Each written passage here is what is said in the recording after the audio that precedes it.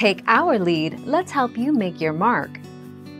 Our goal is your satisfaction. Let us show you the way. Yes, if you get too much. Signs of too much zinc include nausea, vomiting, loss of appetite, stomach cramps, diarrhea, and headaches. When people take too much zinc for a long time, they sometimes have problems such as low copper levels, lower immunity, and low levels of HDL cholesterol, the good cholesterol.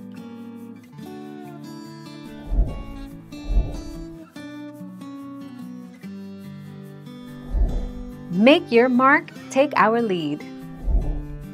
Chelation is a process that removes excess metals, such as zinc, copper, or lead, from the body. During this treatment, a doctor gives the person a drug that helps bind the excess zinc and remove it from the body through the urine. Thank you for watching. Please subscribe and hit the bell notification.